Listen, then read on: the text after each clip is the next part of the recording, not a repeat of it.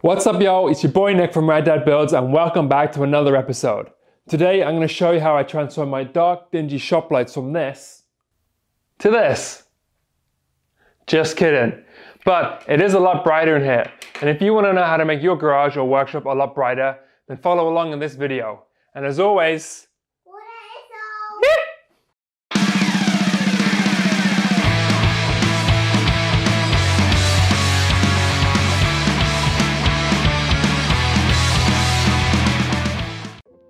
so I ordered the LED tube light bulbs from Amazon, which I will link in the description down below. They come in a pack of 12 with some very vague instructions. They look very similar to the original tube light bulbs. They have the same fittings either end, except these ones have tiny little LEDs.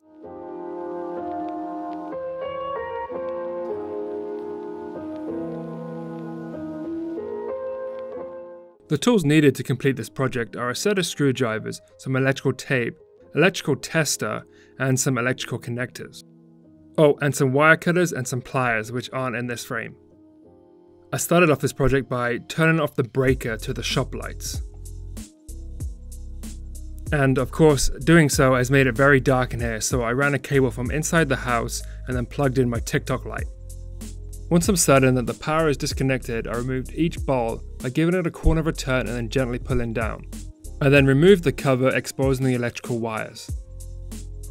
Now, your strip light should look something like mine, and if it doesn't, this video probably isn't for you. I cut off the wires coming out from the electrical ballast, which is the black box screwed to the light fixture. Coming out of the ballast box should be 2 yellow wires, a black and a white wire coming out from one side, and then 2 red and then 2 blue wires coming from the other. Once the wires were cut, I untangled the wires and then removed the ballast box. Because this light is part of a run of lights, I have 2 black live wires and 2 white neutral wires running through it. The black and white wire coming through the center of the light fixture is the main power supply from the breaker, and the other black and white wire going through the end of the light fixture is to supply the next light. I removed the electrical connectors from the live and neutral and separated the both wires.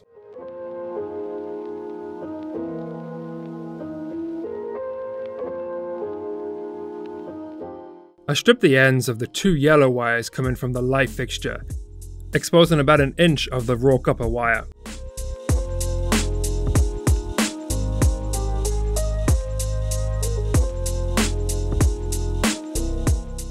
I then joined the 2 ends of the yellow cable and the 2 ends of the white neutral cables together with an electrical connector.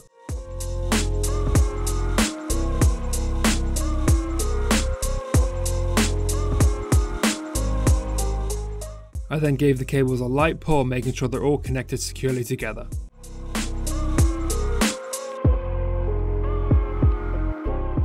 I did the same by stripping the ends of the 2 red wires and the 2 blue wires coming from the other end of the fixture, exposing about 1 inch of copper wire again.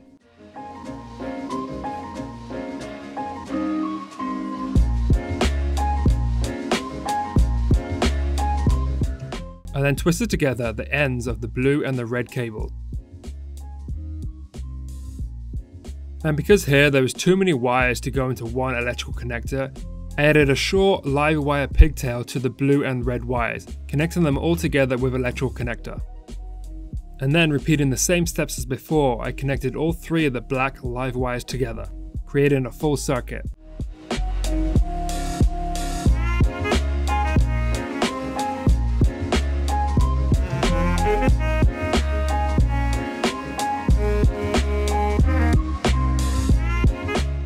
I then applied electrical tape to all the connectors, making sure that nothing will ever come loose. I then reconnected the wire cover, making sure that all the wires are tucked inside it.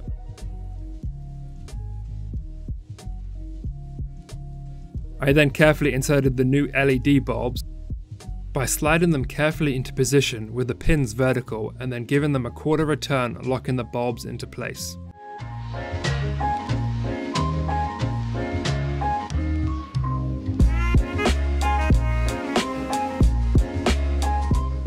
I then finally flicked on the breaker to make sure everything was wired up correctly. Once I was happy, I turned off the breaker again and then continued the same steps on the other lights. You can see here that this light fixture is at the end of the run, so it only has one live and one neutral wire coming into it, unlike the other ones that supply the other lights. Though slightly different, it's wired exactly the same, with the yellow wires going into the white neutral wire and the red and the blue wires going into the black live wire. And once I was happy, I flicked back on the breaker and...